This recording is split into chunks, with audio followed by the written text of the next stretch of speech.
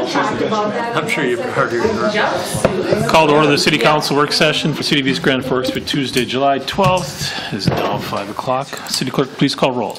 Mayor Stevens. Here. Council President Mark Olson. Here. Council Vice President Tim Rienthal. Here. Councilman Brian Sutter. Here. Dale Mounts. Here. Jim Johnson. Here. Mark Mers. Present. Brian Winston. Here. Does determine quorum. Number 1, discussion on projects for federal sub-target funds. Mr. Murphy, Mr. Stordahl. I guess I'll get started with this and maybe turn over to Jason at this point. So I guess the reason this is before the council for discussion is the two preferred projects that we've had are the two preferred projects that have been identified, the 10th Street Northeast and the Bigland Reinhardt Roundabout. We're starting to have some concerns that they potentially will not be ready in time for the 2023 deadline to utilize those funds. So it would be prudent if we wanted to identify some projects as a backup to maybe to use in case those don't come to fruition. We've had some discussions with the mayor, and the mayor has indicated that it wouldn't be a bad idea to have a some of those projects identified to be discussed tonight. So with that, there is a list of, I believe, six potential projects. These projects on here, they wouldn't, each by themselves might not utilize the entire amount of the funds, so it could be more of a mix and match as well. So because what we're looking for tonight is some feedback from the council on maybe ranking some of these projects. I believe we invited the MPO here as well to update us on what some of the processes would be for changing these or to amend the plan for that. And I guess with that, I'll turn it over to Mr. Stordahl or First thing, can you do me a favor and go over the timelines, why these timelines won't be met and what they will be? Yeah. Well, I guess I'll start with the 10th Street Northeast one. From the last conversations that we've had with that is that our long-range, our transportation plans, I always get these acronyms wrong, is it STIP and TIP, need to be amended to include those projects because those have to be in those plans in order to be eligible for federal sub-target funding. The last indications that we've had with that is that the time process with that would be, plus with the studies that would be required, that might not be done in time for meeting the deadline for submittal for the 2023 funds. The Bigland Reinhardt Roundabout, to be quite frank, it's been a fairly controversial project, and we've had a few meetings on it, and as it sits right now, it was vetoed, and that veto has not been overridden. So it's still not a project that is on the line for construction. It would take some council action in order to get it put back into the pipeline for that. So on the industrial 10th Street, the study, when's anticipation of the timeline and when that's going to be done and back to us? Do you know? I do not know. Do you remember, Stephanie, I don't remember which study it's part of, but what's the deadline for the study that the industrial parks? It's currently part of the street and highway plan as a focus area, and while the plan would be completed in 2023,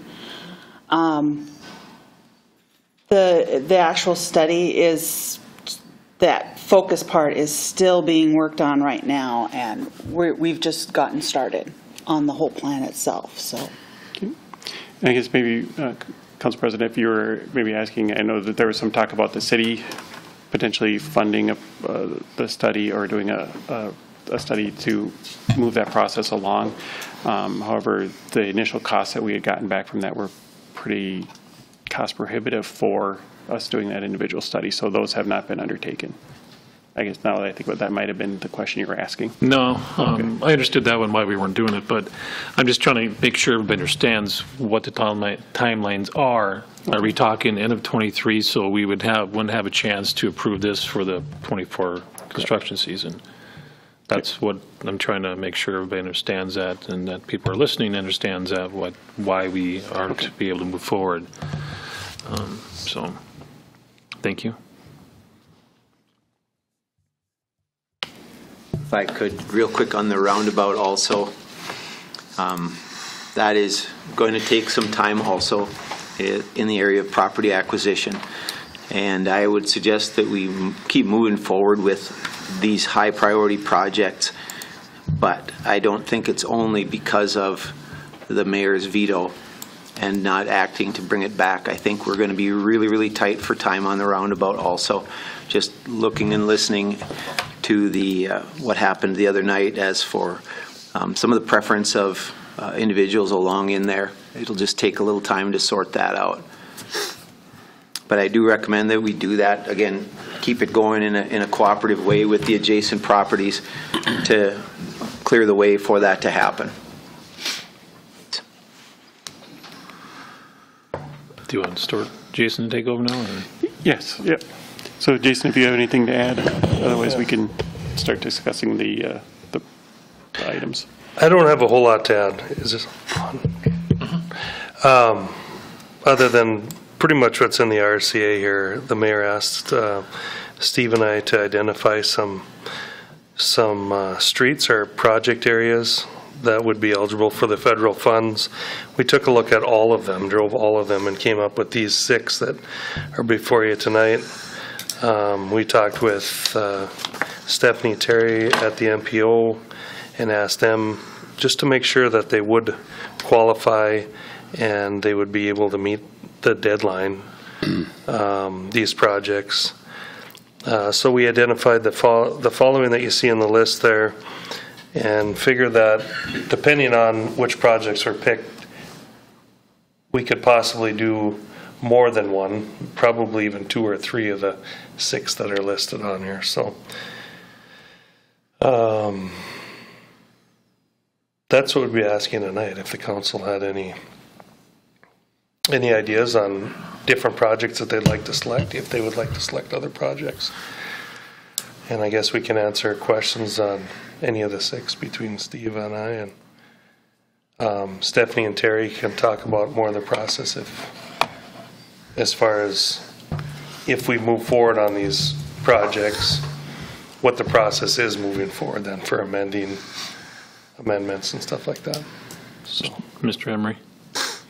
Yeah, and our thought was, again, we've kind of identified, 6 possibilities there. If the council would like to, choose 3, 4 of those options, maybe your preferred options, then we could start to develop some cost estimates for those and see what we could, get completed for the money that we have available. Just, so you recall, again, we're going to get $860,000 in federal funds. It's an 80-20 split. So, we're looking at about $1.1 million in construction dollars to be able to get the full $860,000. So, that's what we would be trying to, I think maximize that. I think we want to get every federal dollar we can. So again, that's, based on our review of all the streets that would be eligible for this funding. This is kind of a list we came up with. It's really, probably more of a maintenance project more than anything, more than complete reconstruction, everything like that. I think like David and the mayor, or David and Jason had put in the RCA, just, trying to find something at this point that, hopefully is not controversial. We can move ahead, we can meet all the necessary deadlines.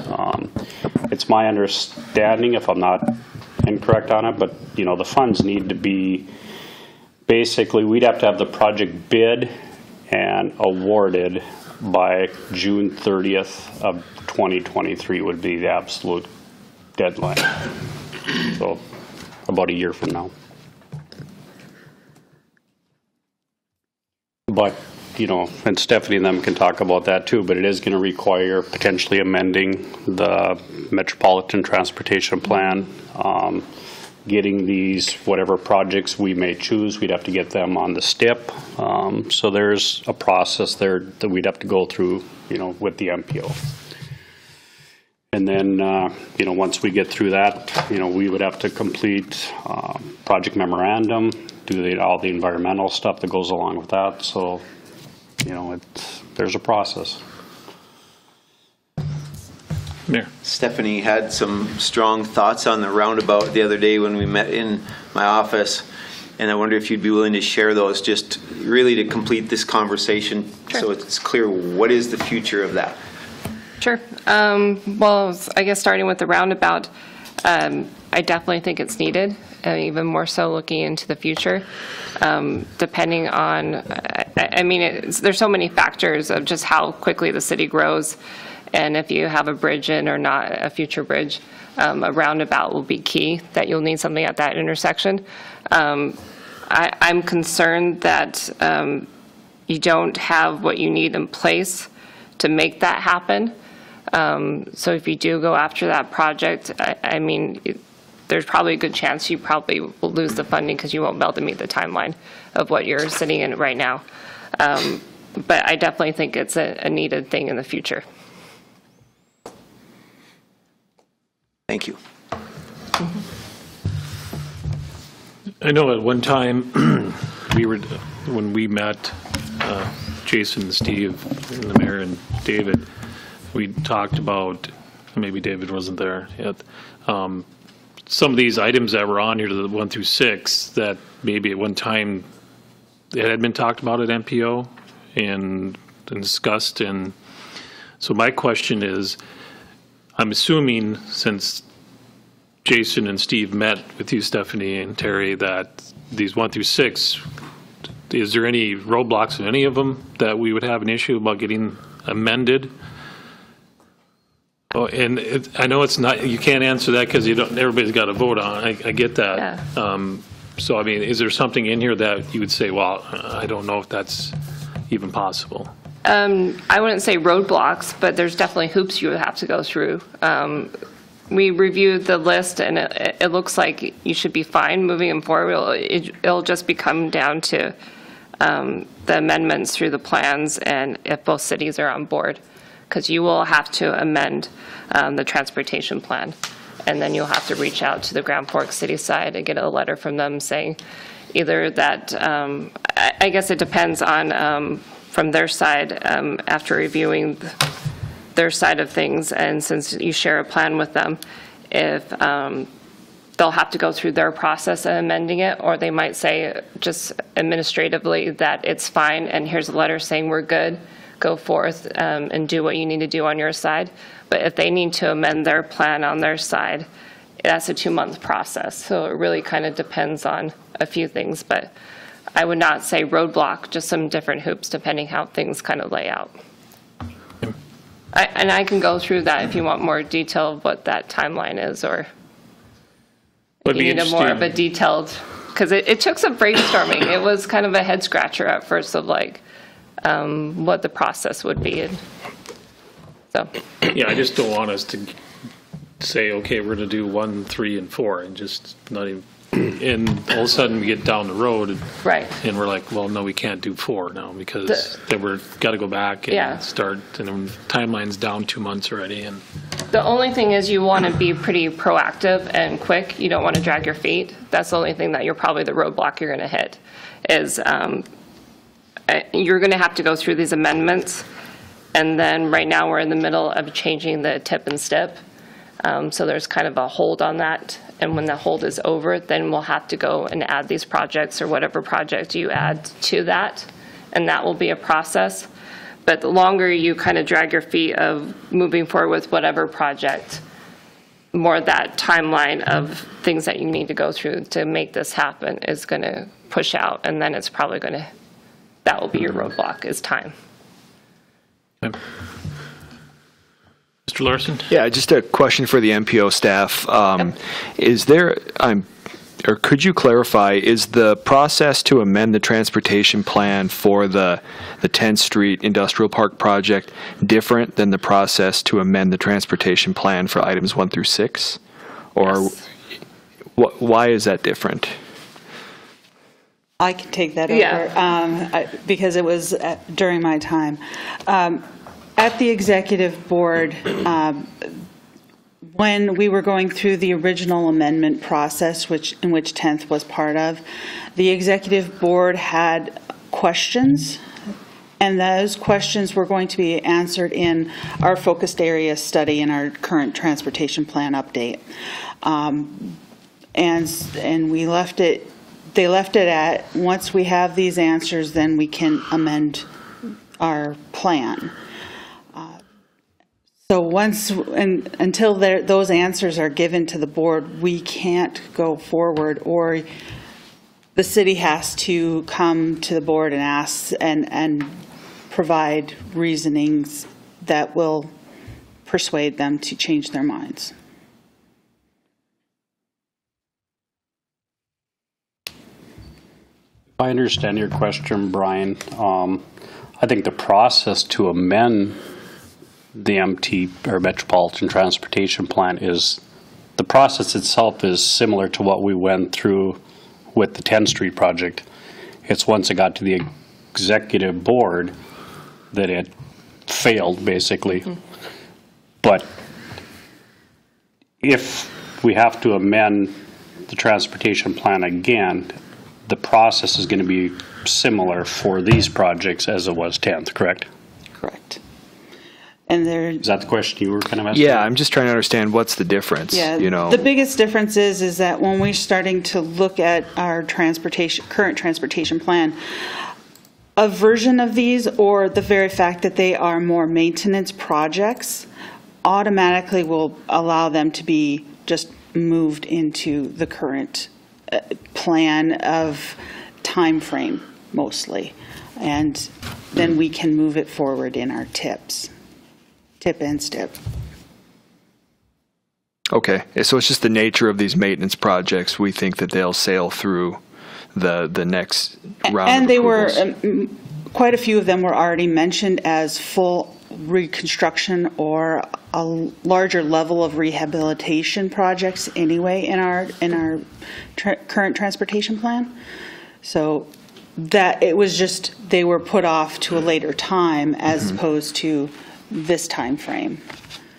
So this would be a near-term, mid-term time frame for doing these projects. We're looking at fiscal constraint. We look at how much money we kind of estimate, work with DOTs to estimate how much funding we predict into the future, covering this time frame, and then we ask and work with the staff as well what projects are going to be needed in those time frames. So in a midterm, short-term, midterm, and long-term time frame. Which making an amendment is a little bit easier. Yes. When you reach out to the Graph Works side, they'll most likely see it as administrative. They won't have to go through their process. It's already mentioned in the plan. Okay, I can't say that for guarantee, but it probably. sure. And that's not what happened to the 10th Street project. That Correct. got snagged, pulled back, asked for more information, Yeah. and now we're caught in this cycle. Yes, with the 10th Street, you know, I'm not going to doubt that that city staff hasn't looked at it and needing anything before, but it has never made it onto any of our project lists when we do our plans. So since that didn't happen, we didn't have any other connections that we were looking at for bike, ped, transit, you know, and the freight usages of that area. So it's, I mean, we looked at freight usage a little bit, but, you know, it's, some of that area is also gravel, so we can't really get a good pavement management reading on that as well. So, you know, those were the things that were, but it's mostly because it was never at any point in time in any of our project listings, even illustrative or, you know, anything of that nature, so that we can swap out projects easier when they're already listed. So basically, it came down to the executive board not approving to pass it on. So the voting members on that board said, no, we need more information. So it gets down to that. Mr. Mayor? Do I understand also that the time spent studying will also look at the whole area of our industrial park to say, even is this our highest priority need of a street in our industrial park? Correct. Right. So that's good. And including transit and bikes and pads in that area. think that's, Can I it's combine going to your- turn out to be a good move to really make sure we're, again, spending our dollars as wisely as we can. Mr. Helms? So, is what I'm hearing is that we as a city council can't really do any of these projects without the blessing of the MPO? Is that kind of what I'm hearing, or am I? We're teammates. We're working together. Yeah. I like that answer better. Yeah. We are teammates. We work through our planning process with, all members of the city staff as well as the public bringing forward projects and to get priority listings and how people envision the city working as well as bringing it to a regional level. Once it's in our plans, then everything is pretty well, you've already given your input into the process, and we are having plans and put forward in our current plan of bringing forward a lot of this information straight to the city councils, both this East Grand Forks and Grand Forks City Council. So you guys get updates as we go through this process.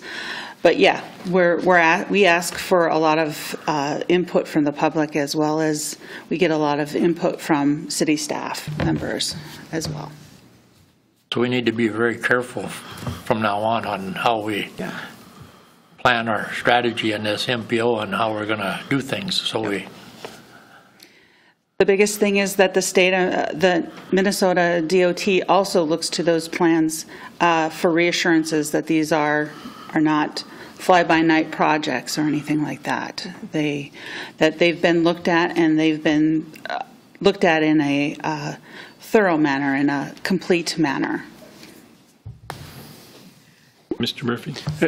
I guess one thing I'd like to add to the answer for Mr. Helm's question, I think an important distinction to be made is that if we're going to be doing these projects on our own with local funding, I think that'd be one thing we wouldn't need the MPO's, I guess, blessing on that part. But I think the important distinction to make is if we're going to be using the federal Subtarget funding, then yes, we have to go through the MPO and get their approval. But if we're going to be doing these projects on our own with just local funding, we'd be able to do that, and the MPO wouldn't have anything to say about it. That is correct. Grand Forks does that quite often. Yeah, ask Mr. Grasser.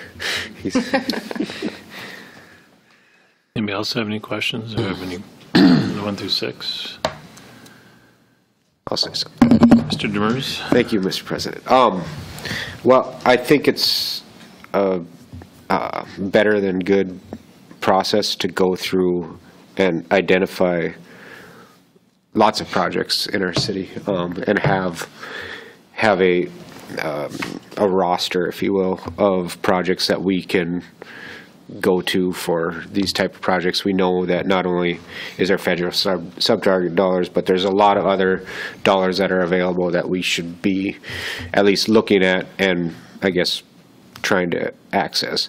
I would add to this list, the roundabout at River Road and 17th is, I believe, in our transportation plan. That's something that should be kind of marked out as a project that we could go after. That's an intersection that is kind of a mess. I would say we should also look at, for federal sub-target dollars, the urbanized section of Reinhardt from, 13th to the city limit. Should be a pretty simple project to do. It's basically, most of the storm should already be there. All the underground stuff should already be there. I would couple that with a TAP project that would extend sidewalk completely down Reinhardt. I would do both sides, but I mean, like Bigland, we did one side then the other. So I would try to couple that with that type of a project.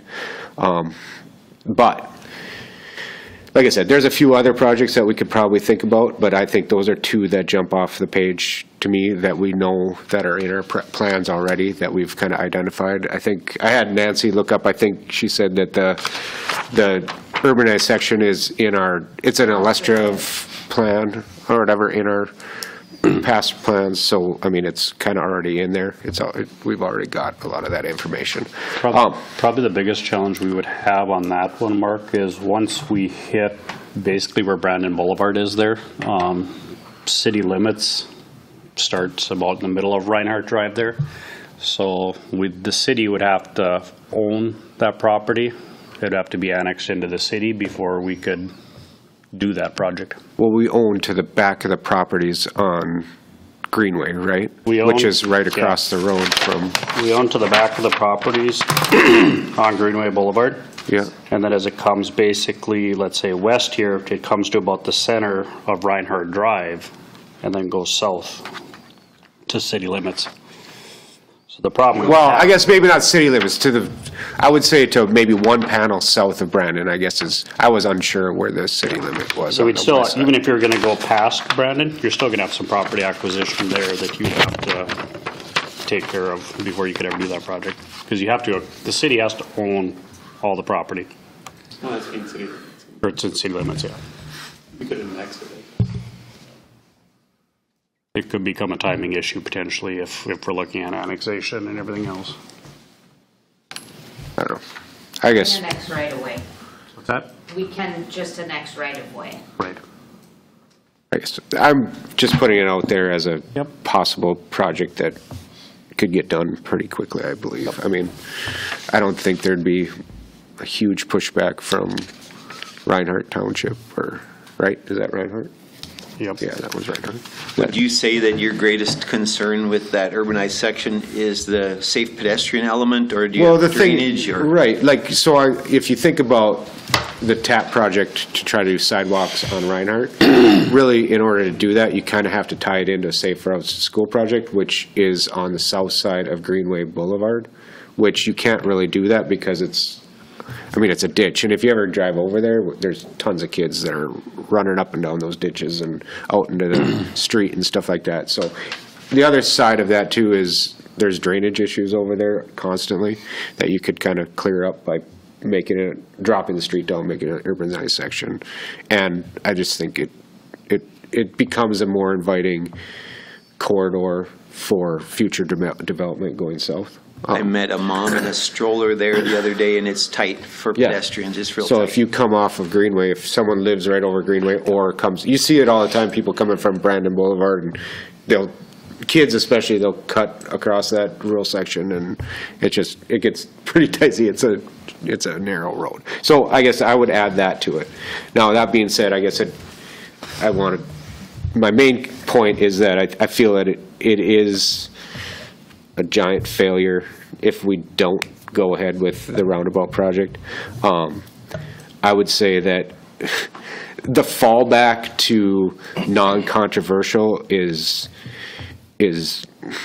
frustrating. The fallback to non-controversial means that we are unable to grow, to change, to do anything, because all of those things take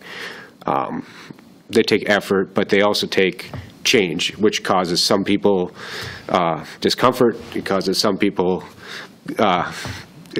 advantage or whatever. But if we can't do things that require people to change, then we are going to be stuck in this spot for a while, and it's unfortunate. And to say that this is just about residents and businesses and stuff, there is a cost to not doing this for especially one of the businesses there. One of the things that we've been told is that one of their big concerns is certainty. What will happen at that intersection? It's not just the long-term growth that you're talking about and ability to handle traffic going forward. It's really businesses trying to make decisions about how they grow, how they invest in our city, and for us to keep this going forward, dragging it along, I think is detrimental to that business, and frankly, it's a detriment to the people that use that business. I think we have a huge opportunity to do that. So I think this is, if we don't do a roundabout there with this in the cycle, I would consider it a major failure. Thank you. Mr. Bitter. Thank you, Mr. President. Last night at our joint meeting, we talked a lot about being proactive rather than reactive. And when we get a bridge in the next few years, Reinhardt is going to become a major corridor. And anything that we can do to alleviate that traffic congestion and build safety now before the bridge comes in, we'd be very proactive in doing that. So without a roundabout, we're just looking for future problems when that bridge comes in. We need to do the roundabout now. We need to do the urbanization on Reinhardt. So anything that we can do on there is what I'm looking at. Piecemealing this together, I've said before, I'd rather not spend any of the money rather than just, well, let's do this project, this project, and this project. That's the kind of stuff that the citizens hate. They hate to just, well, you're just spending it just to spend it. And no one likes that. The roundabout is the most feasible project. There's no reason it shouldn't be done. We've had 4+ years to get that thing designed and developed and land purchased if we need land purchased, and we haven't done any of it in 4 years. So now to come back and say, we've got 9 months to do this, that's just unacceptable. Because we've had the time to get this all planned and ready to go. Should have been ready to go last year. So for where I'm sitting, the roundabout is where this money needs to spend. Mr. Jones? Thank you. I, again, am on the other side of that, and I think that what we need to do first, and it was brought up last night, because you're still talking like you're going to put that bridge on 32nd. I think we still need to get that resolved first, where that thing's going to go, before we go and spend all this money for different things that you're talking about. It's going to help things. We've already purchased land out there thinking that's going to go on 32nd. We don't know. I think we need to have that answer before we move on that project. That's my opinion. I don't think that, and you know, the residents out there voiced their opinion at that meeting, how they felt about it. I think we need to listen a little bit. I do think there is a way, you know, if we follow some good guidelines and everybody pool their own good judgment, we can deliver value to our people by doing our high priority maintenance type projects. You know, panels along 5th that are completely obliterated, they're broken into powder, and we haven't been able to find the dollars to fix those panels. Kind of, you know where it is, by It's Williams Park, and then farther to the north there's a section. And I really think, especially in a time like this, a lot of folks with inflation are kind of tightening up their belts and finding a way to, you know, just kind of get through this weird little stretch we're in economically. And so if we deliver what I would consider high value with some good maintenance, I feel like the citizens would look at that favorably and say, you know what, makes sense. You're taking care of our money. And I really do. It's federal Subtarget dollars. It's the people's money. It's like we took it right out of their pocket and we're going to spend it to their priorities. That's what we want to be doing. Mr. Vetter. Thank you. In answer to Mr. Helms, the land that we purchased doesn't specify a 32nd Avenue Bridge corridor. The land that we purchased actually serves any of those corridors, whether it be 32nd, Elks, or 17th. It would fit right in there with any of those corridors. So we haven't purchased the land just to make it as a 32nd Avenue corridor.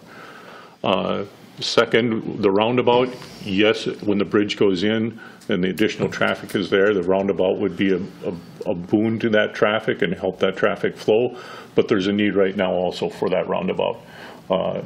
Yeah, we heard some select few there, and usually when you have a meeting like that, those are the ones that you're going to get are the ones that are vocally against anything. But I can tell you, I continually get calls and people that I run into in my ward and in your ward that live on Reinhardt and on that south end that are pushing for a roundabout. They are frustrated with the traffic on those roads, and they want a roundabout.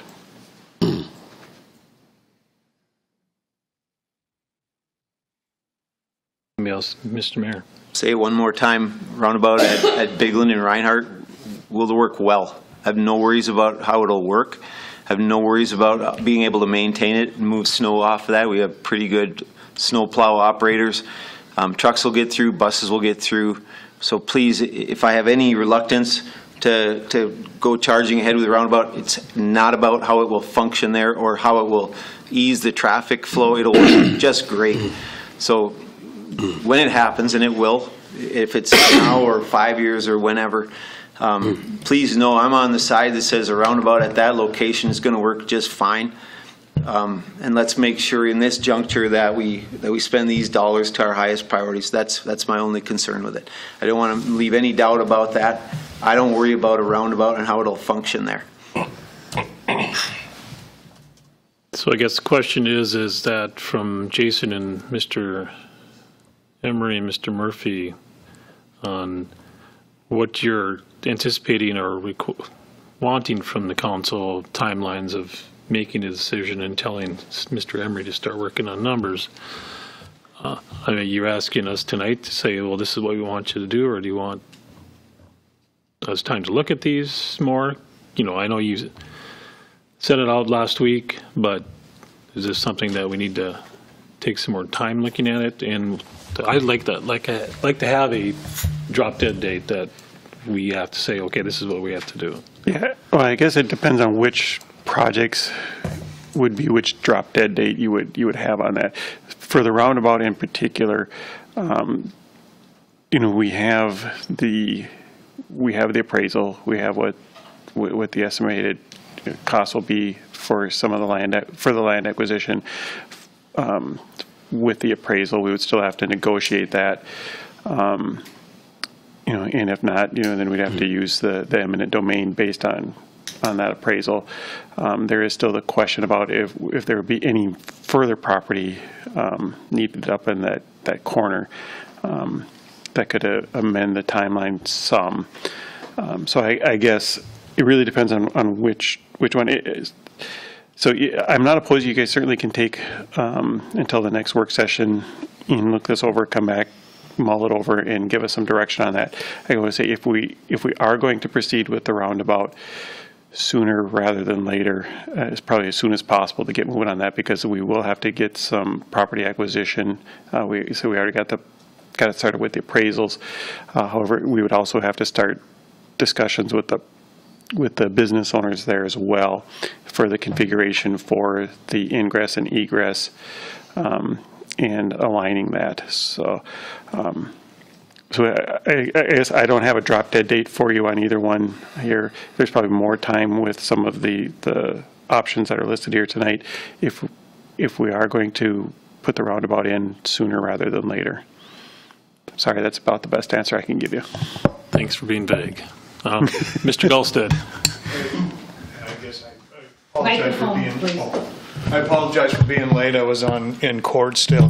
What's the drop dead date that we have to have this money spent by? Because if we're saying that's within this 9-month time period, from a legal standpoint, I don't think it's feasible to get the roundabout completed and put in and the money spent in the 9-month time period if we have to acquire land, negotiate, do quick takes or eminent domain, deal with the business owners.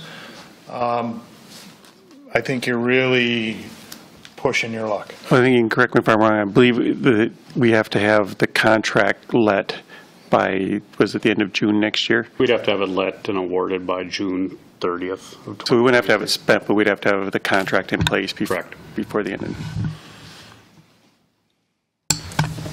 Mr. Mayor. Is there anything that would keep us from taking 1 through 6 and kindly requesting that our friends at the MPO go through their steps of including those in a plan? All of them. That was a big sigh, Steve. Again, correct me if I'm wrong, Stephanie. I mean, 1 through 6 are in the plan. It may require some amendment to the plan, but you know, the biggest thing we need from the council is direction at this point.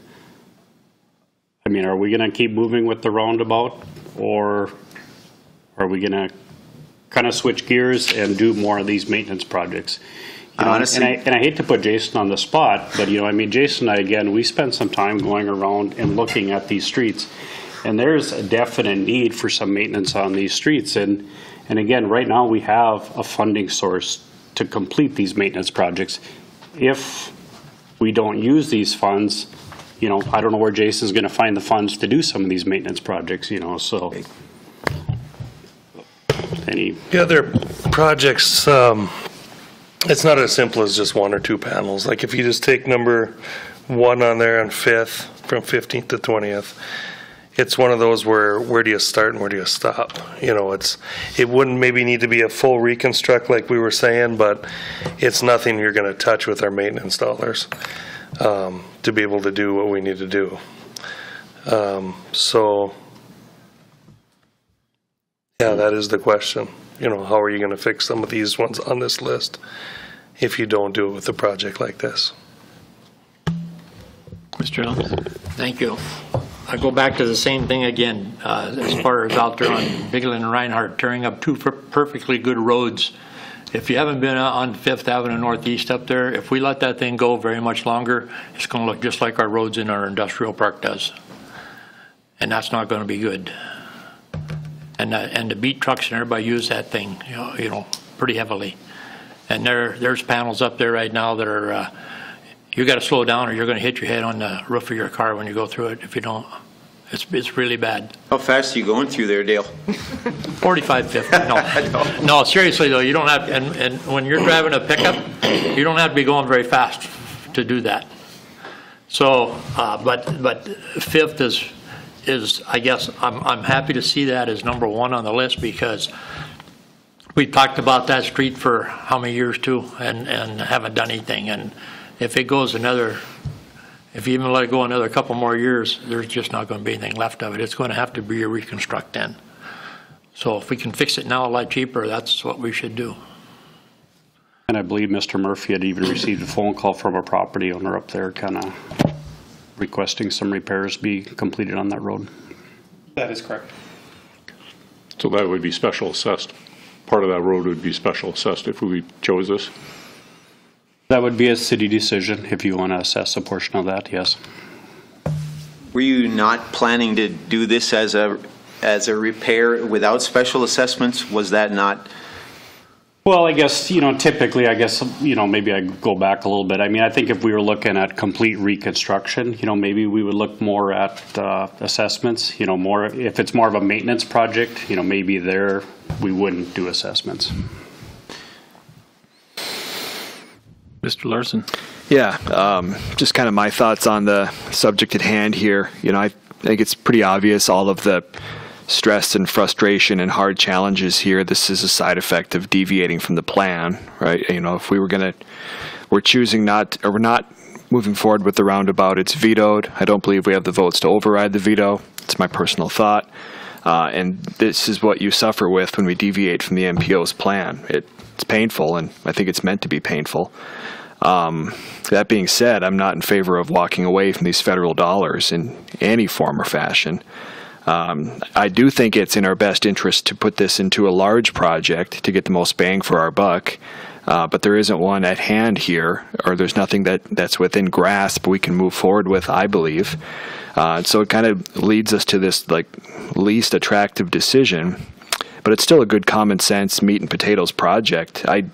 If all of these concrete panel replacements were all put together, we bid this thing in October, got a really good price, stretched our dollars as far as we could go, maybe with some alternates, I think you would have a pretty successful project. It doesn't move forward our transportation planning in any form or fashion, doesn't help us with our industrial park, none of the goals or the things we talk about in our strategic planning decisions, but it's all better than not using these federal dollars. So that's kind of where I draw the line, is not going to let a penny go away from East Grand Forks.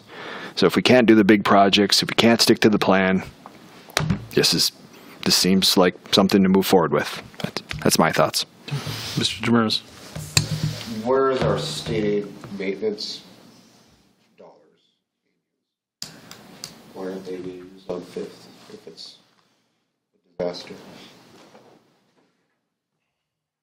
The state aid dollars actually have been in a 5-year plan that Steve has put together, and a lot of it's gone to Safe Route to Schools. So we've been paying a lot of that, and ADA, we've been spending probably about $100,000 every year on ADA projects. So nothing's cheap, and so there's probably $400,000 in there after the year after we pay for all those projects that has to come out of there. For example, the roundabout, we got a bill for $118,000. I don't know where that money's going to come from unless we take it out of state aid dollars. So projects where we don't have money to fund the whole thing, the money has to come from somewhere, and that's where it's been coming from. Well, if we have 400,000, you said after we do that? I'm not sure, because I don't know what all the estimates are, what projects are. We have to, when you look, can't just include construction dollars. We also have to know what the engineering costs are and all that. We can't pay for engineering costs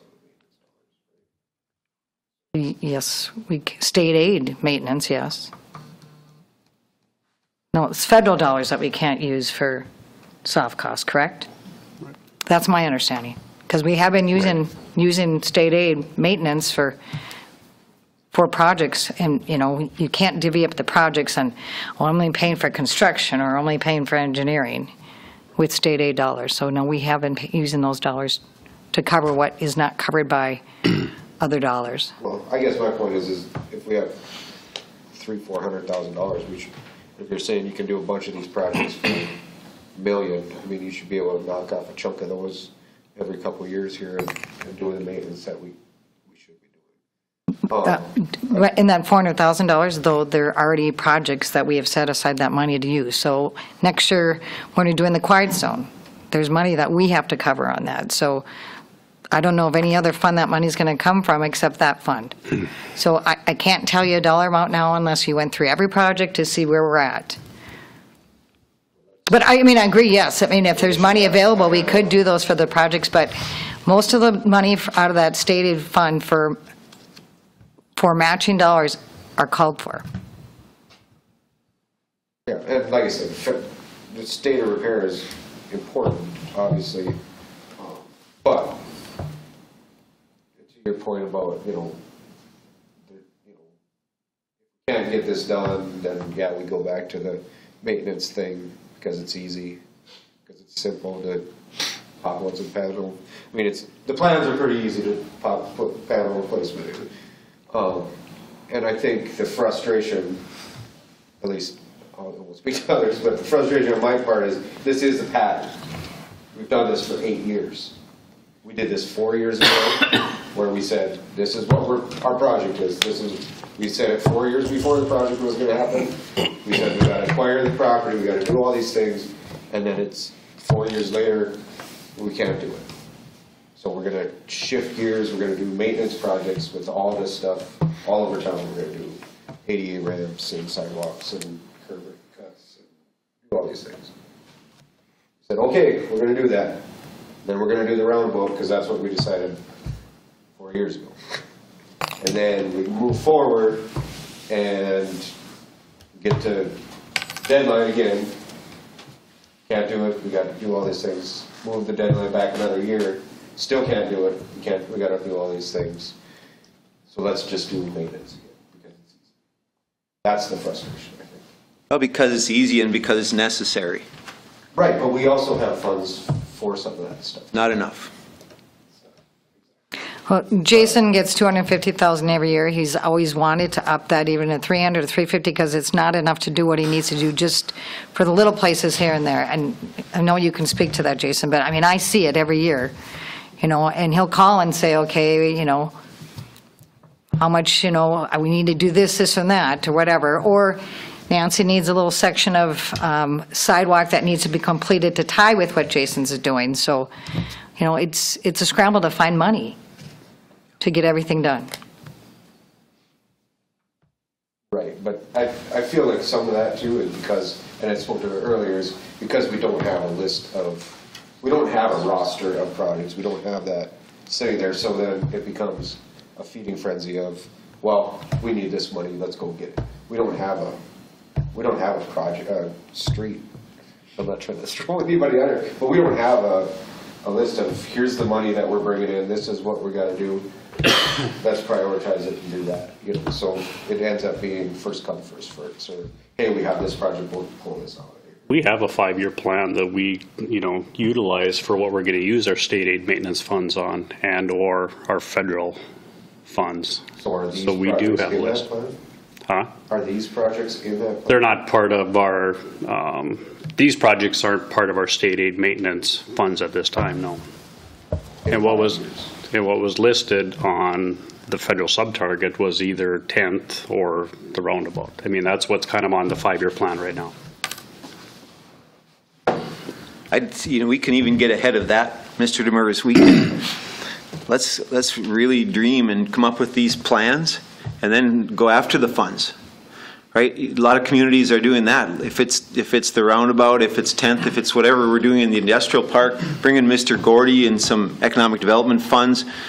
If you get organized and you lay out the plan and the listing as you've described it, now you can go after the funds and find them because they're out there. So I support your idea of getting ahead of this and then going after the funds to actually fund our priorities for future development. Does anyone else have anything? Canada's king. Well, you keep them all shut. Yeah, that'd be great.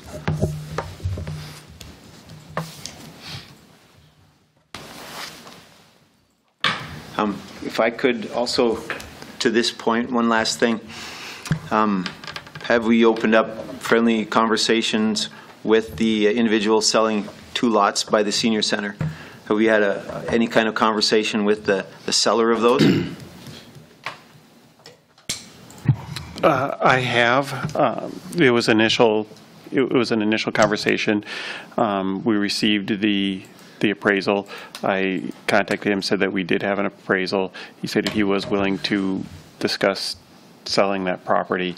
However, he would want to meet and talk about the terms and that type of thing. We did have that meeting. And since then, the project, nothing has changed. So I have not had any further conversations with him since then. Is he a willing seller?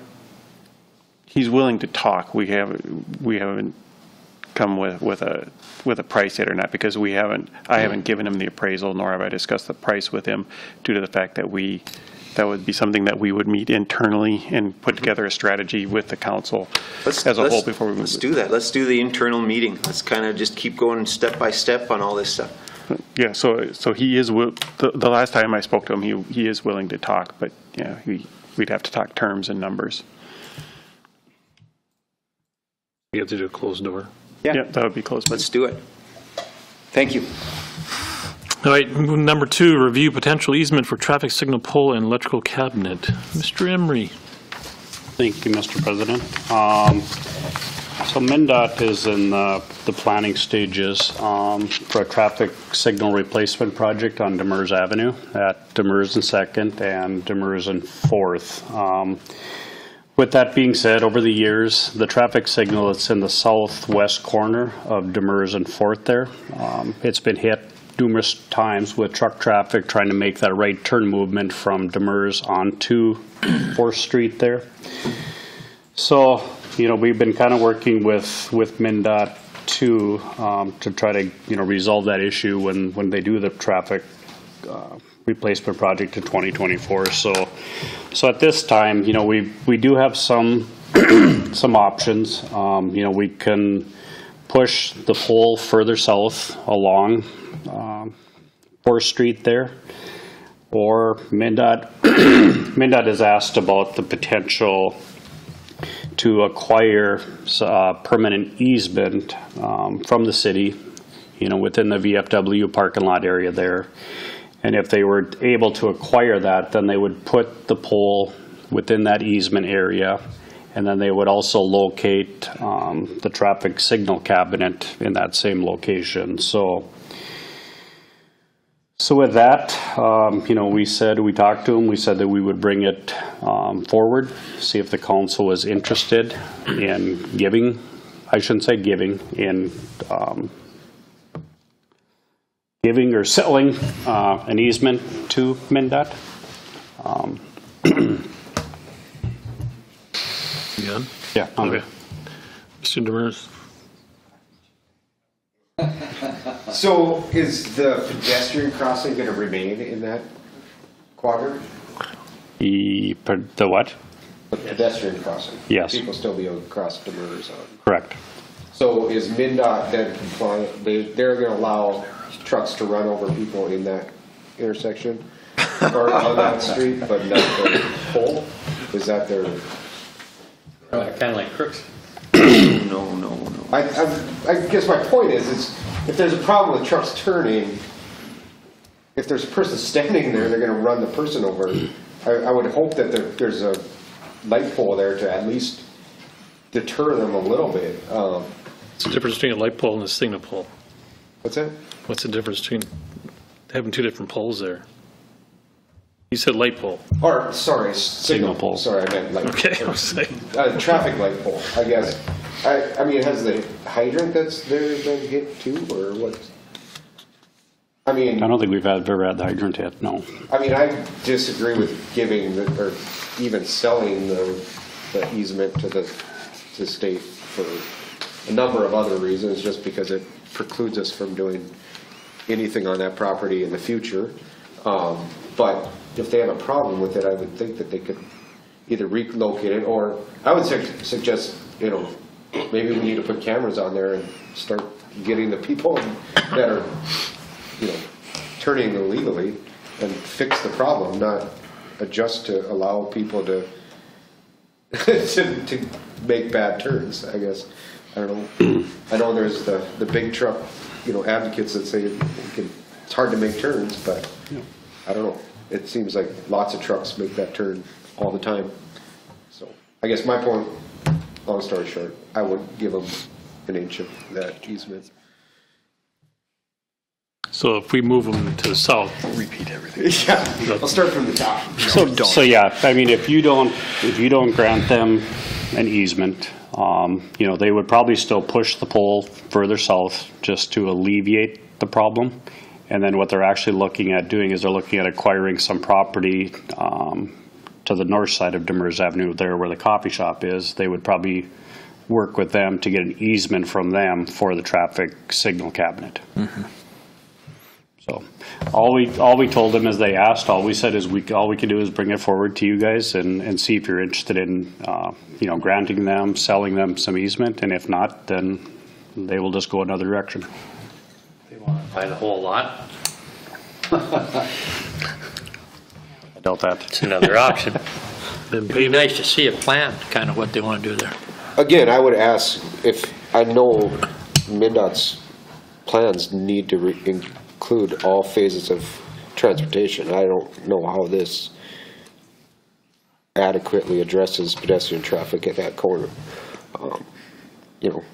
Kids go over there, going to the pool, going to whatever. I think if they can't address that and their solution is we're going to turn a blind eye to it, I question their plan. In a lot of urban areas, they're actually trying to bring nodes out to make it safer for pedestrians to cross, not pushing nodes back where they got to cross a wider section. Yeah, and they're not pushing the curb. No. Right now, but it does open the door right. for. Right. It's basically creating a turn lane right there. Right. Mr. Larson. Yeah, thank you. Some of this was mentioned by Councilman Demers. That location I would like to see developed at some point, and I think that that's in the city's best interest when the right deal is at hand, and that's sometime in the future. To give up right-of-way or any property here could tie our hands or make the parcel less attractive to future development.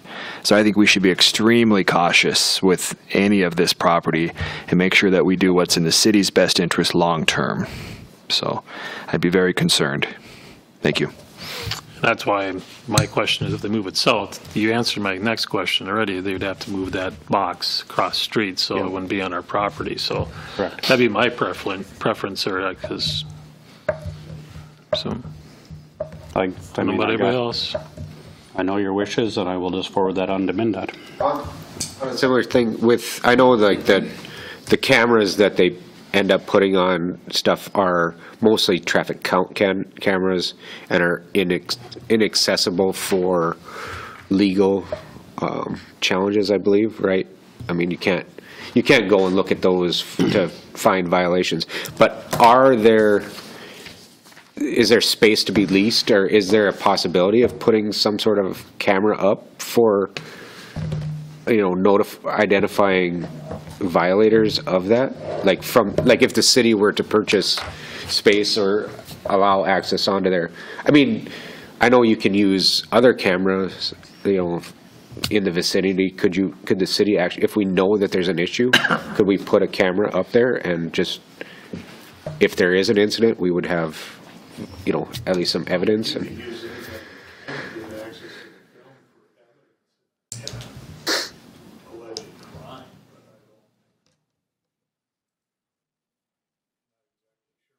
Asking at this point.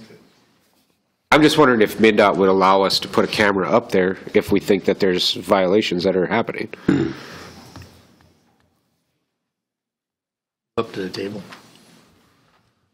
I can hear you, but I don't know if you will. It's a good question, I don't know.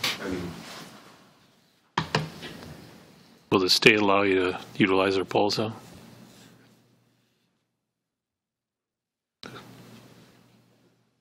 I don't know, but I think you could put it on your own light pole. If that's what you wanted to do, Anybody else have anything on that? Thank you, sir.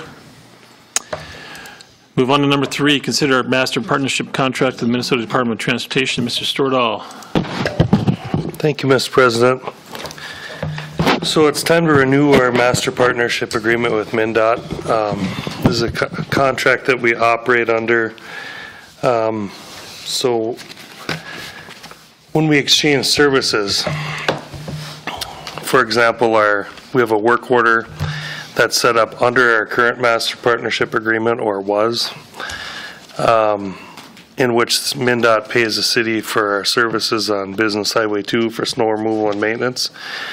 The contract that's proposed now is almost word for word what our last one was. Everything has worked well.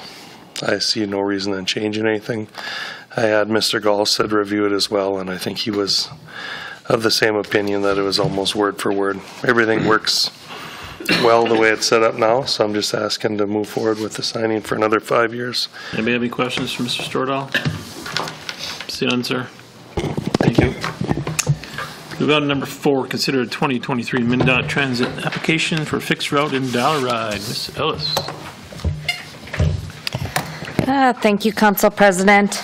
I'll just be honest with you, this application is literally just a crapshoot right now. I received no information, cost allocation plan, or budget from Cities Area Transit, and I was required to submit it by July 1st. So what I did was took last year's application, which we were told we could take last year's application and add up to 10% due to inflation. I know we're going to increase our drivers' wages by 4%, and then the remaining 6% could easily be eaten up with the cost for materials, equipment, fuel, other types of things. Typically what we do is we have a cost allocation plan where we figure out last year's cost based on mileage as well as based on other types of concerns. The cost allocation model is very thorough. We just haven't had a chance to get to it yet. So I visited with MNDOT. They were okay with me submitting what I had, and then we're going to work our way backwards towards what we actually think our cost would be. For example, 2020, our costs were over $700,000. 2021, they were around 480. I don't know what to average. We've only received 2 billings this year. So That being said, what I'm hoping today is that you approve at least the 2 resolutions so we could submit those for the application that basically states we will continue to provide transit service in both a dial-a-ride senior rider format and a fixed route format. And then once I receive the cost allocation plan and work with MNDOT to adequately determine what we think our costs will be next year, then I'll come back with those numbers in our budget scenario. So. Anybody have any questions for Ms. Ellis? See none, ma'am. Thank you. Thank you so much. Number 5, update on special events. Mr. Murphy. Thank you, Council President. There's 2 items under this category. First is the Rockin' Up North Fest. The second is the proposed concert at the Civic Center. So the council will indulge me. I'd like to handle them one at a time so we can talk about the Rockin' Up North Fest first. So as you recall, at some of our planning meetings and some of our strategy meetings and budget discussions, some of the things that the council has looked at for recouping some of the costs are to potentially charge for costs that are incurred for events, all different kinds of events, for barricades, including for like races, parades, police department protection, those types of things. So based on that, we have put together some cost estimates for that. So for the Rockin' Up North Fest, it's anticipated Public Works for our manpower and use of equipment, those types of things. We're estimating $1,877. Police department looks like based off of last year's need for police protection, came up with a number of $2,637.80, and Parks Department of $520. I believe there's also electrical and water usage. If I remember, I believe that's going to be discussed tomorrow morning at the Water Commission meeting, because that is a separate entity there. So I guess with that, I believe Mr. LaRocque is here as well. So if the council has any questions of him, otherwise, that's what the costs we have estimated, and that would be the cost that we would expect the event to pay based on our previous discussions and the direction that the council has looked at. So I guess with that, I'll turn it back over to the council president if you have any questions for me, or if the council has any questions for Mr. LaRocque, he is here to answer any of those. Maybe I can allow.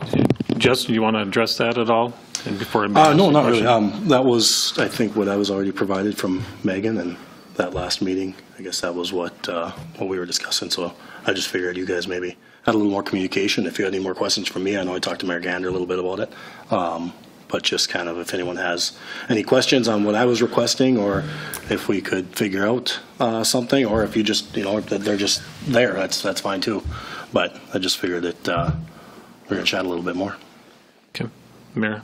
One thing that Justin and I talked about as something we could discuss as a group, this is the kind of event, when it's an outdoor event, that could either be fairly profitable or it could be really a big economic loss to the organizer, given any changes in weather that might come through. And if the whole thing got shut down and he's got fixed costs going out, he'd go backwards a big chunk.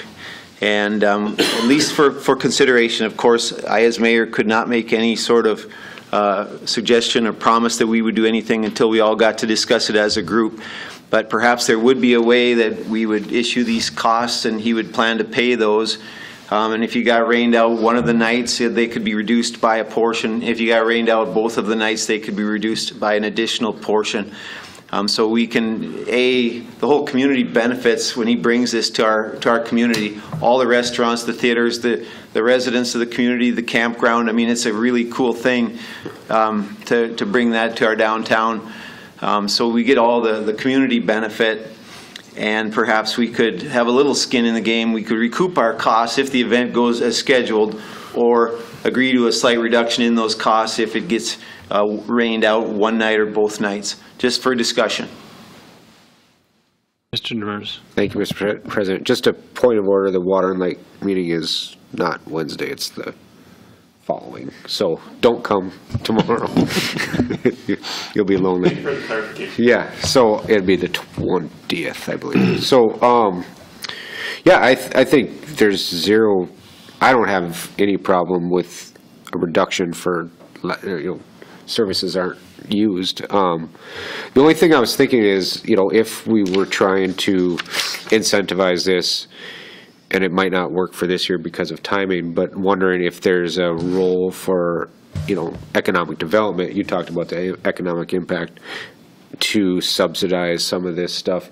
I think the right process is for us to put an accurate price on it and charge that, and then look to economic development to start looking at projects that they feel would, and I don't know what funding is available. I know you have tight budgets, but I'm just wondering if in the future we want to start thinking about that as these type of events or whatever want to come up, if I don't know how you get the funding or what, but at some point, like a request to economic development to offset these costs, and then it becomes, I believe that's the right process. I don't think it's right for the city to start trying to cut costs, or because it becomes a gift. I believe at some point, I don't think that would be in the best interest, because we don't think of gift as right in this case, but it becomes kind just of by process. yeah, it's a process.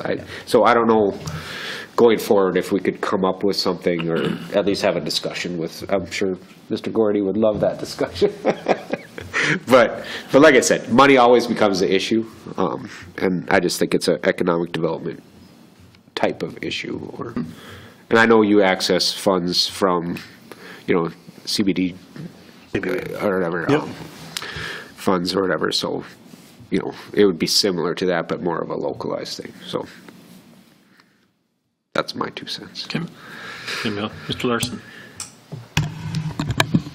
Yeah, I would just have a question on, or maybe just confirm, these are just estimates, right? And we'll just be charging actual cost to the event organizer? Yeah, I guess our plan would have been to bill afterwards. Yeah, these are estimated costs on usage, yes. Okay. And and then just confirm that there's no intention to add profit, overhead, things of that nature onto this. This is not a source of revenue for the city. It's purely just reimbursement for services rendered. Yeah. These are based off the cost for the manpower for public works, what we charge for, what our set rate is for rental for barricades, those types of things, and what we would pay estimated on time for police work for overtime based on current year salaries based on last year's estimates. Is that correct, Mr.? The number I submitted to Megan is actually based on the people that have signed up to work this event. And then we have, I had planned for 4 people each night. I currently have 7 people signed up for the 8 slots. I did an average of those other people for the 4th one. This is just their wage cost. There is no benefit built in at all. So, in reality, this is a low cost. It's a low figure compared to our actual cost. Okay, thank you. Mr. Riepel. So, Chief, are they paid whether they have the concert or not? By their contract, they would have to get paid at least a portion of it. Okay. And the fixed cost for Well, the... it depends on how far in advance. How far it goes. Yeah. But let's say the night before they get rained out. I'd have to look at it the night before, I'm not sure. Fixed costs for public works are basically what your actual costs are. So there's no real fudge there. Okay. Anybody else have any questions? Anything from Justin? I don't have a problem if something does happen, costs get, diminished or whatever, but. Could we consider a formula for how the costs could be diminished? Do you want to create one right now? Well, it would be somewhere between, so there are 2 nights, it'd be somewhere between a quarter off per night, so you'd still be on the hook for half, even in a full rain out, or you could take out half per night of a rain out and reduce the fee to 0. It'd be somewhere in between those 2, I believe. Either a quarter off per night or half off per night, reducing it by 50% or reducing it to 0, somewhere in that range. And to be honest, again, I think I stated at the last meeting, realistically, the only reason I was sitting here is because we had kind of already been moving along with it. Talent had been scheduled. I think tickets were on sale by the time I got notification about these charges. So I think had I had them in the back of my mind prior, I probably would have adjusted some things to absorb those, and that's what I certainly will do moving forward. I was just operating under the notion that for the past 5 years, it's kind of been just an unspoken thing that we did. So it was just new at the point that this year, and obviously I was just going to come see if there's anything we could do, but moving forward, if that's what it is, then I need to adjust for that in future years if everything goes well. Megan, when was the notification sent out? February 2nd this year. When did you? I'm on the same terms, is that before you do anything, you should ask first. Right. Instead of ask for forgiveness after the fact. So I'd like to see the paperwork on the next time we do one of these. I want it in before I hear an announcement coming out on Facebook saying, hey, we're having this concert. I know nothing about it. So it falls directly onto you. Yeah, no, that's So understandable, and that's. Okay. Anybody else have anything? I mean, do we need to put something in writing, an agreement, and have everybody vote on if we're going to waive fees, or what are we going to? I think that would be. What is the proper and the correct thing that we have to do? That'd be proper. Yeah, I believe it would be better if we had something documented like that. So if you come to a consensus for what that number would be, I can put it in there and have it ready for next week. Otherwise, we could just have a fill in the blank for the council, what you guys would decide at the meeting. I mean, if it's going to be 25% or 50%. I mean, no, I per understand what night, you're yeah. saying. What is everybody else's thoughts, I guess? I just say actual costs. I mean, if they don't have it one night, we have to pay half their salary. You already get the discount then. You just look at actual costs.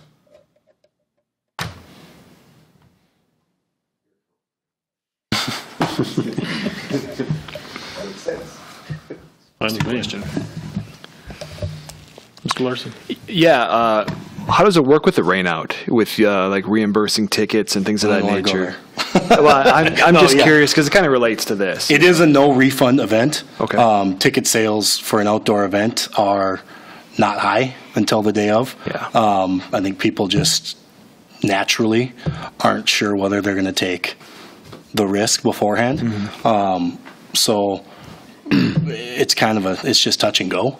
But as far as costs go, the bands get paid regardless of whether they play or not. So the second you sign a contract, you owe them half down, and you're paying them outside of them canceling. So if weather cancels it, if something happens in this town, if something happens that's outside of their control, you pay them no matter what. Like you said, the ticket sales are one portion, but you also lose your vendor, or your. Yeah, I mean, that's you're on, I mean, you're hoping that you can get enough people there that when they're on site, they're going to spend more money once they're there. At this rate, we're probably averaging, I think if you took all the years combined and averaged it out to a daily total, we're probably somewhere in the 1,800 to 2,000 people a day. So we've tried to grow as the years have gone by. We started with a talent budget of $7,000 the first year, and we're up to, I think it's 112 this year. Oh boy. So we've tried to grow it as best as we can to continue to attract. And there again, your risk just comes on top of that. Could I make a comment? Go ahead. I don't know if this would even be feasible, but it kind of ties into the next topic that we'll be discussing. Is the Civic Center a possible option for a backup plan if it's pouring down rain?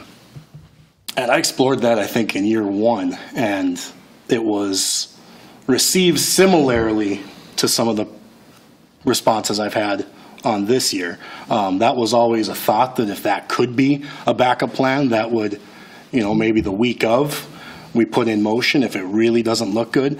But there again, too, so that's not always best either, because of the fact that 3 years ago we had a 99% chance of rain all day, and it didn't start raining until the very last song that they played. So it just worked out. So it's now, are you kicking yourself for pulling the plug too soon on an outdoor and capping yourself on an indoor. But, you know, it's a catch-22. I thought it was always kind of a cool backup plan if it could be accessed. But, you know, the reality of trying to make that adjustment and when you're forecasting weather, I don't know how that really would work out either. Yeah. Superstitious person would just say you shouldn't have said that. No, I think, like I said, I think we should be as open as possible to whatever options are available. You know, we want this event to go off and go off well. And I guess I would just like to speak. I know I sit on council. I'm a person that likes and all those type of things, and following those as much as anyone, probably more than some. But to Mr. LaRock's say, you know, this is a niche kind of thing, and I don't want to speak out of turn, but like from my experience talking to people that do these type of one-off events, like this isn't, you know, you going around and putting these up all over. This isn't, you know, tours coming around looking for this and trying to put something here.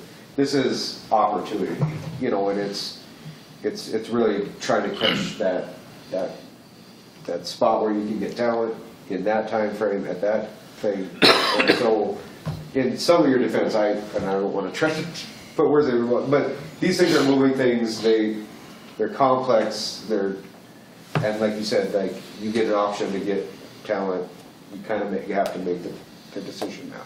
Obviously, you've done this for years now, like so. Hopefully, like going forward, we have this process at least in mind. We try to nail down these dates, but like you said, like if talent isn't available, you might have to shift it a week or two to fit whatever you need.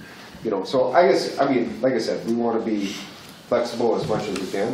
What we're just trying to do, I think, is make sure that that our bases are covered or whatever. I understand, I guess, is what I'm trying to say, is that it's not always the easiest thing to go and make sure you have 30 days notice before you have before you try to get an event planned, because you might get on a Wednesday, this band is available, you sign it now or you don't get it. Well, yeah, and I think if that's segueing to the next one, it's, you know, it goes back to there is a lot of moving parts. When we started Rocking Up North, no idea what the heck I was doing. It literally was just make a couple phone calls, hope that someone doesn't laugh at me, and then just learn as you go.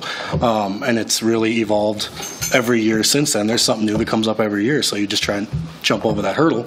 But there's nothing, I would say, I mean, to my defense, there's nothing that we've done that we haven't had a conversation with somebody that's in power with the city. So to think that the stuff was just sprung, I understand where someone or two people might come from with that, but there's nothing that's been done that we haven't channeled it through who we would have been told to channel it through in the first place.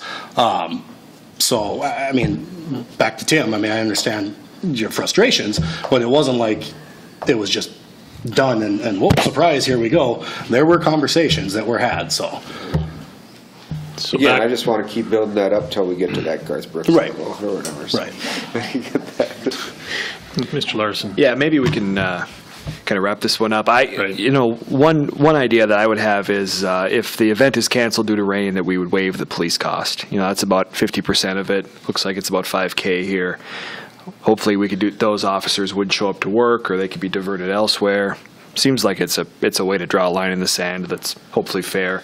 You've got some setup costs that I assume would have already happened before the rain out, so that's kind of fixed. Right. But the police is the labor.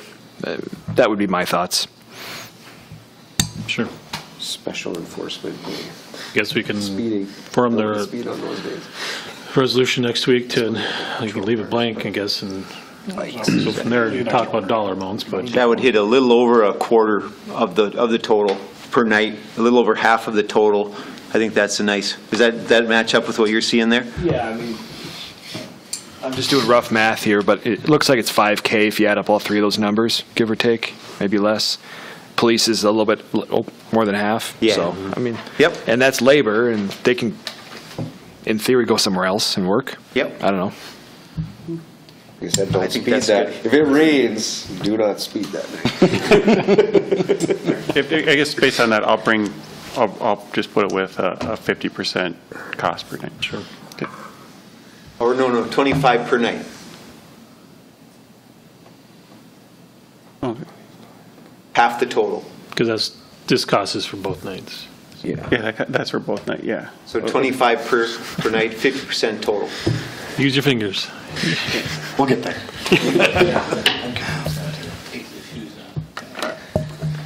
All right, let's go on to number 2, please, sir. Okay, thank you. So after the last meeting, the council meeting, we were able to meet with Mr. Spohr and Mr. Locke right away. I think the next day, if I wasn't, I believe. It was actually a good meeting. I think we came to in my opinion, a pretty good understanding. I think so. What we're going to do is the beer tasting event. That's the agreement that we have, and that was before the council. We're going to bring that back. We're going to approve that, have before the council for approval as is next week, with the understanding that we would be making then an addendum or an amendment to that agreement based on what is going to be required for the concert at the Civic Center, more specifically the removal of the glass, because that'll be our biggest expense on that. So there's a couple things that we need to make an amendment to the agreement for the concert part of it for those costs that the city would be incurring at that point. And we would also have to get either a separate liquor license or an amended liquor license for the sale of alcohol at that event. So with that being said, Reed and I have been working to find out, to get an accurate estimate of what the cost would be to remove that glass and what would be involved with it.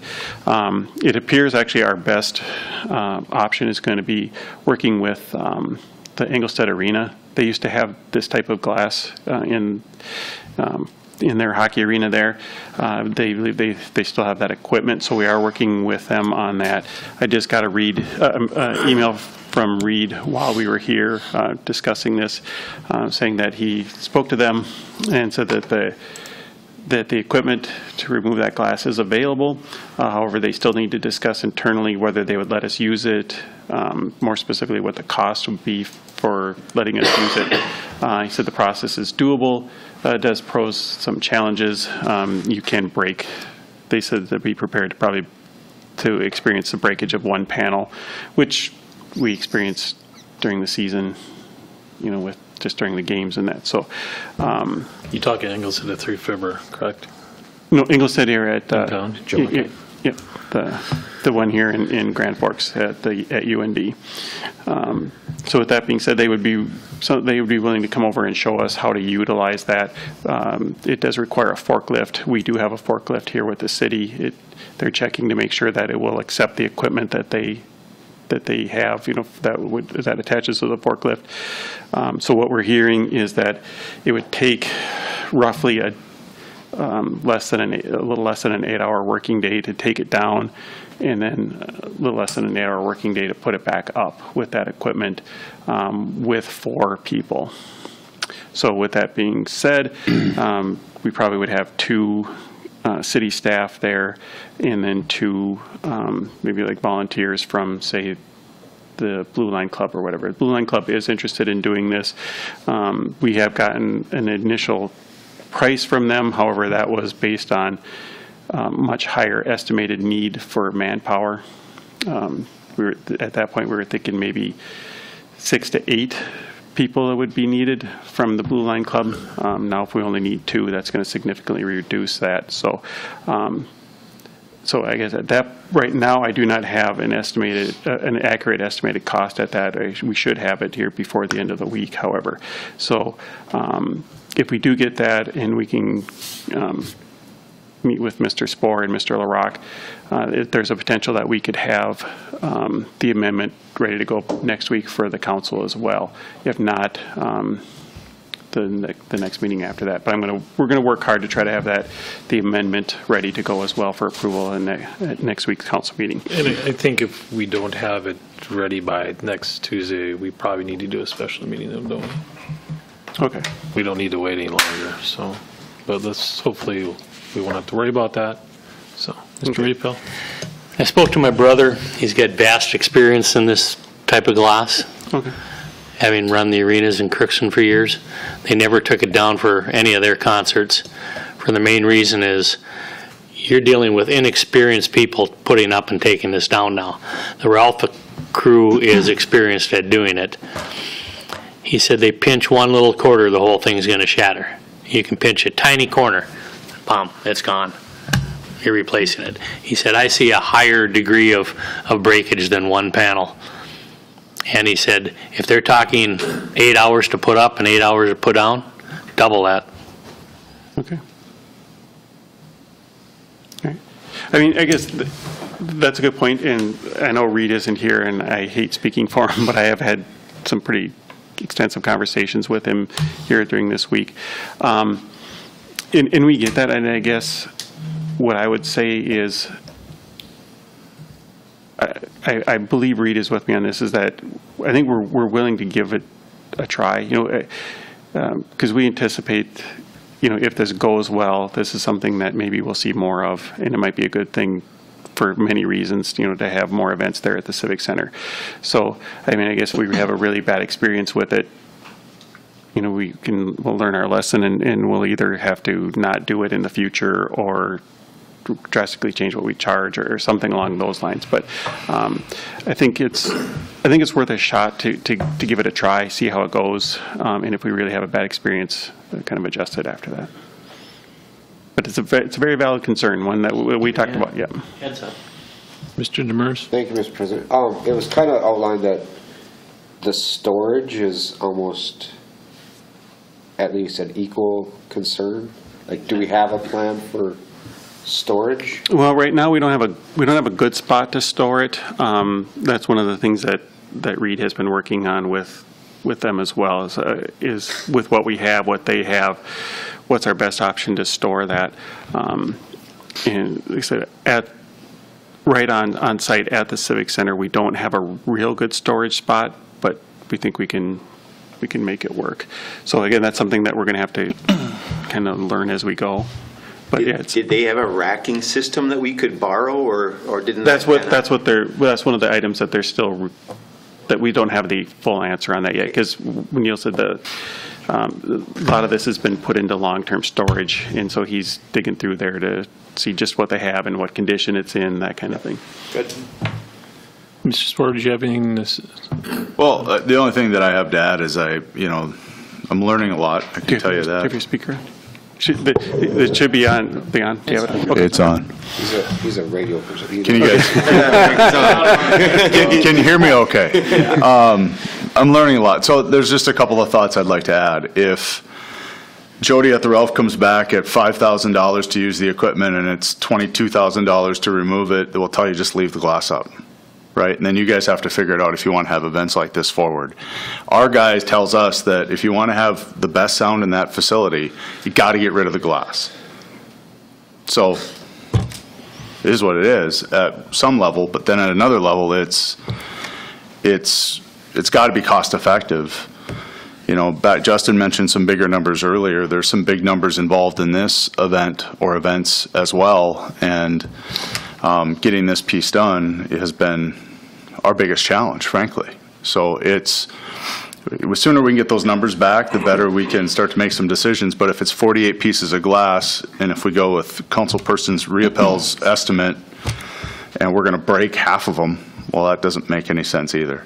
So we have to have a cost estimate, I think, before we even decide if we're going to go ahead and move this thing. Well, I guess at this point we don't know what the cost would be for using the equipment, if they're, what they're going to charge us for rent. So we just haven't gotten the answer back to that yet.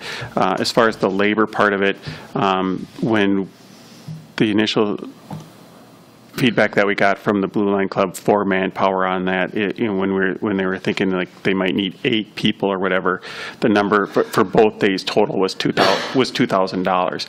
Well, now if we only need 2, it's going to be significantly less than that. So, with that being said, I mean that was a high-end number. So I think it's going to be a fair amount less than that. Just the unknown right at this point is what they might be charging us for the use of the equipment. The last text I got from Reed said that they're really what he's getting from them is that they should have an answer to us by the end of the week. I think if I may, the conversation we had with Dave, this is really uncharted territory. I mean, at the end of the day, I mean, I knew going into this 5 years ago when I brought up the prospect of using the Civic Center hasn't been done in 40 years. The idea of removal, the idea of making alterations, what would need to be done, it's unknown because it has not been done. But at the end of the day, we have a perfectly good facility that we're trying to get upgrades on to show the community that it's needed, and it's not just a one-sport deal. And I don't find it the best idea to try and put obstacles in front that can't conceivably be at least overcome once, and then to look back on and say, well, can it be done moving forward? Or if it can be done moving forward, how does it need to change? We have estimates on costs. We also have volunteers. I mean, there's ways to cut costs, and these obstacles are not obstacles that are new. I've known it all along. It's just a matter of how do we get to the point of execution without what-ifing ourselves and saying, well, it's just not even worth it. We know that there's ways it can be done. Now it's just basically how do we make it happen, and then look back on it and say, well, is it worth it? I mean, is it something that is worth continuing to do, and not just from this one event, but, are there more? I've thought that I would be willing to do more, or try to do more. I'm sure there's other people out there that would look at the facility and say, hey, that's a pretty nice facility sitting there that I wouldn't mind renting either. But now we have an idea from a city standpoint of, well, what's the cost? Well, what should we charge for it? What is needed to execute X, Y, and Z event every time? We're never going to know unless we actually do it. So I understand the questions, the concerns, everything else. It's all valid. But at the end of the day, until it's done, we're just going to sit here and hypothesize anyway. So. Go ahead. Thank you.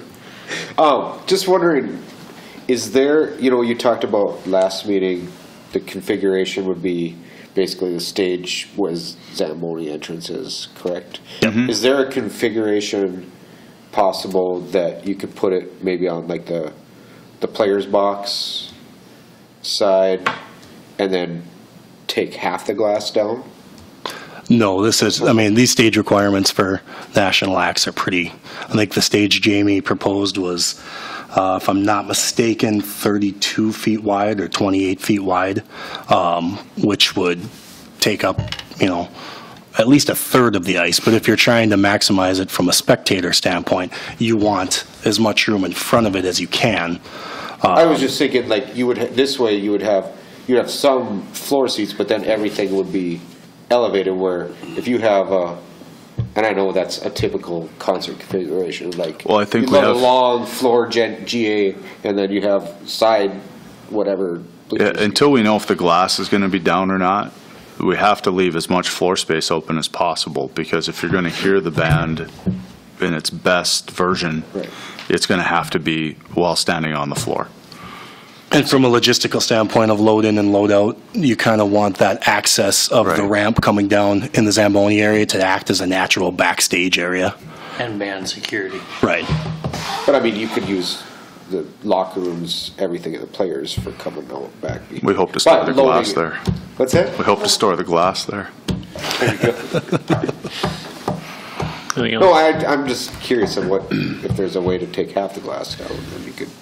We basically just kind of went off of what Jamie suggested. He's kind of said default to him on the expertise of that, and that was where he said would be best for the venue as it sits. I can tell you this, that we are trying to get this thing figured out, but I will also go back to, we didn't know there was a concert being held. Us as a council. Sure. Okay? Just so you know that. But we're trying to get it figured out to make sure that we have an event that is successful for both you guys. So, I mean, that's what we're trying to do. Sure. So, anybody else have anything?